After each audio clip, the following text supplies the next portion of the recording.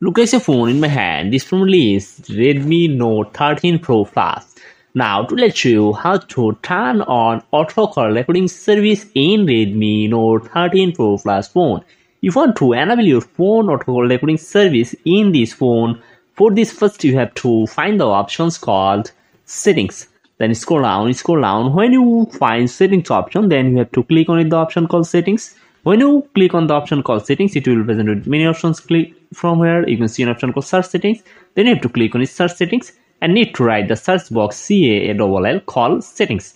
When you write call settings, you can see an option called call settings, and then you have to click on it, call settings. When you click on it, call settings, you can see an option called call recording. Then you have to click on it, call recording, and you can see an option record calls automatically. You just turn it on this option and enable your phone auto call recording service all numbers. So if you want to like this video, please subscribe my channel.